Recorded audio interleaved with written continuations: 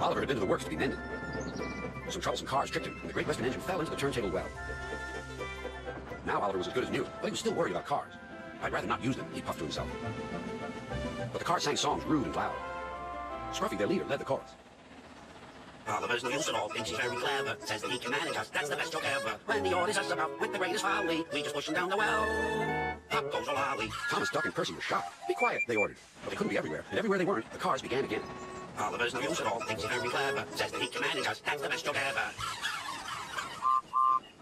At last, the engines gave up. We're sorry, Oliver, they said. It's really my fault, said Oliver sadly. I shouldn't have fallen in the turntable well. Toad, the brake van, felt sorry for Oliver, too. Next morning, he spoke to Douglas. I'm worried, Mr. Douglas. This disrespect for engines. Where is it going to end? Who knows, sighed Douglas. I've got a plan, Mr. Douglas. May I stay here today and help Mr. Oliver? We are both Great Western and must stand together. Certainly, Toad, replied Douglas and puffed away. Soon Toad was explaining his plan. Goodness gracious, Toad, I don't think you should suggest such a thing to Oliver. But Oliver interrupted. No, Duck, Toad's right. It's really my fault. I must put this trouble right. I meant no disrespect, you understand. Of course not, Toad. Anyway, driver says the same. He's arranged it with the station master. Very well, Oliver, conceded Duck, but I must hurry. My passengers will be waiting. Good luck. So long, smiled Oliver bravely, but he felt dreadfully nervous inside. Oliver marshaled the worst cars 2 by 2. That's the way, Mr. Oliver, whispered Toad. But if you leave that Scruffy to last, then you'll have him behind you. You can bump him if he starts his nonsense.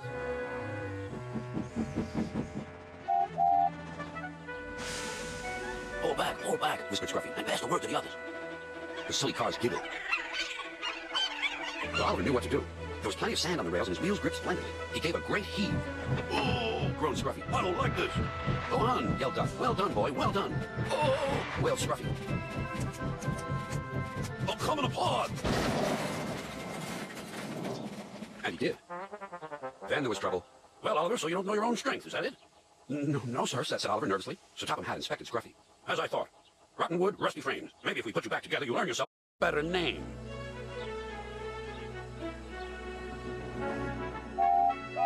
Nowadays, Oliver only takes the cars when the other engines are busy. But they're always quick to warn each other. Take care with Mr. Oliver. If you play tricks on him, you'll never be the same.